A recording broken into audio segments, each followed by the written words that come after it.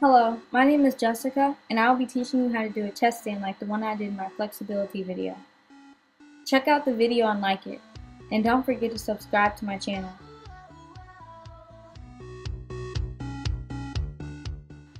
The first thing you need to know how to do is an elbow stand onto a wall.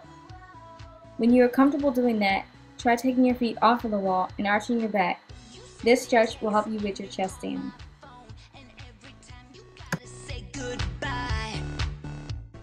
Next, grab a pillow and place it a few inches away from the wall. Now do a chest stand by placing your elbows on both sides of the pillow on the floor. Now relax your arms so that you are laying on the pillow in a chest stand. Move your arms quickly behind you to hold the chest stand.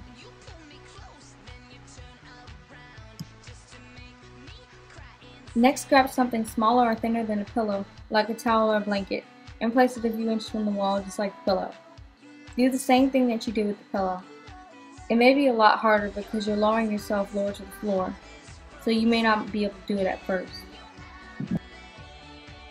Continue practicing this and then spread the blanket out so that you can lower yourself more into a chest stand.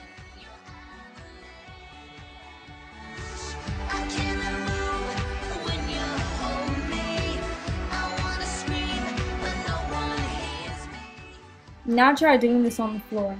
Do the exact same thing that you did on the blanket and the pillow.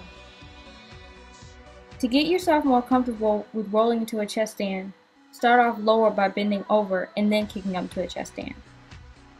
You can also try doing this simple stretch that will help you with your chest stand. Now try doing the elbow stand again by lowering yourself into the chest stand by pushing your legs as hard as you can against the wall to keep them up. Don't forget to move your arms behind you to hold your chest stand up. Now roll into the chest stand and remember to push your legs forward and use your arms to help you stay up.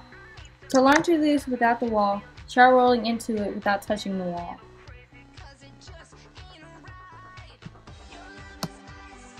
Once you've mastered this, you're ready to do a chest stand without the wall.